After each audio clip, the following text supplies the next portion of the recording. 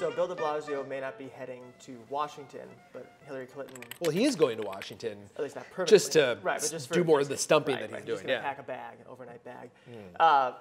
Hillary Clinton is coming to Brooklyn. This is where her campaign HQ will be. Why? Why Brooklyn? Why does that make sense for a national campaign? Is Brooklyn up for grabs in the presidential race in 2016? Yeah. No, absolutely not. I mean, it's, Brooklyn is about as dyed-in-the-wool blue as any other, incredibly democratic counties. I don't know. I mean, there's a lot you can read into this. She wants to, sort of embrace the cool factor. She wants, to tap into Brooklyn's sort of, stockpile of young, eager, sort of liberally minded young people who might be interested in working for her campaign. It's a hop, skip, and a jump away from Manhattan, where all the money is. Mm-hmm. So in terms of fundraising, it provides easy access to wealthy people who might be interested in donating to her campaign. She's not going to be here at all those. Her campaign will be here, but the candidate herself, I don't think, will be here very infrequently, if at all. I mean, there's no votes to be had here, so. I mean, if anything, that Saturday Night Live's get indicated that she wants to be more humanized. And I think they chose Brooklyn over Westchester or even Manhattan because it has this like cool, hip factor. Mm-hmm. And everything that appeals in Brooklyn to a politician can be found in the de Blasio administration's bid for the 2016 Democratic National Convention. The rhetoric surrounding that was Brooklyn story is America's story. We're diverse, we're young, we're hip. And so, I mean, if that's associated with Hillary, all the better for her. But what's funny and interesting, perhaps ironic, is that she chose the most Manhattan-esque corner of Brooklyn. We're just going to say she's paying Manhattan or higher than Manhattan prices to be in an outer borough, what used to be an outer borough. I mean, she was lucky to get that space as it was. I mean, there's like no office space at all. Right, you wrote about that. I did, yeah. This was the last basically, office space. As far as I could tell, I mean, like their vacancy rate is like almost zero. So the fact that she was able to get that, she might have ended up in Long Island City for all we know, closer to your turf.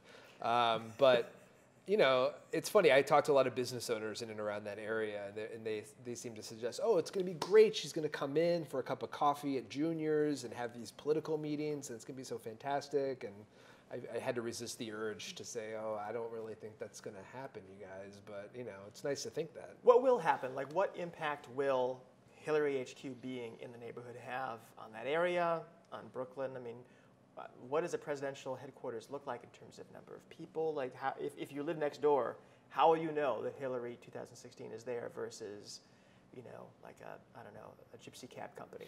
Protesters? Yeah, you'll probably get a fair share of those.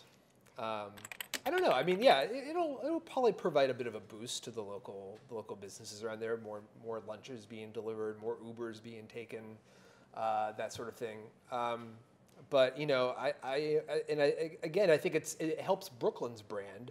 I mean, you want to talk about some of the stuff that like Marty Markowitz tried to get rolling, and now that Eric Adams is trying to do too, create Brooklyn into this like global brand that has some sort of appeal beyond just the 5 boroughs. Is having Hillary here, I think definitely does that, and it's a consolation prize. We didn't get the Democratic National Convention, so we got Hillary's HQ instead. It's a good way to think about it. Yeah.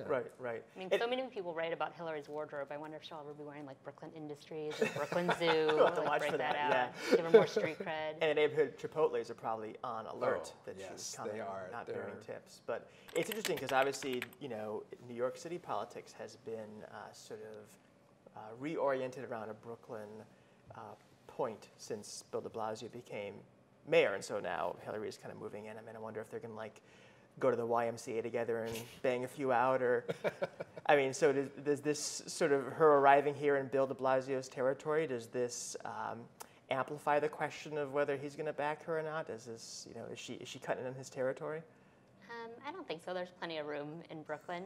But you're right, the political center of power is slowly moving toward Brooklyn. Especially, let's say, black political power used to be in Harlem, now it's in Brooklyn. It's more spread out in Brooklyn. We have Chuck Schumer, who's like born and raised in Brooklyn, I believe. Definitely lived there almost all his life, if not all his life. But he's poised to be the Democratic leader of the Senate, and he has Brooklyn to his name. Mm-hmm. And now there's Tish James is Brooklyn, Bill de Blasio is Brooklyn. Who is in Brooklyn? Mm-hmm. I live in Brooklyn. Well, that's it right there. That was the tipping point moment. No, but I think that's a great point, and it's something to be considered. What does the borough offer besides just sort of the branding aspects to it? And obviously, it can become a place that is sort of provides a location for movers and shakers and power brokers to come and sort of make their deals. So it's definitely important.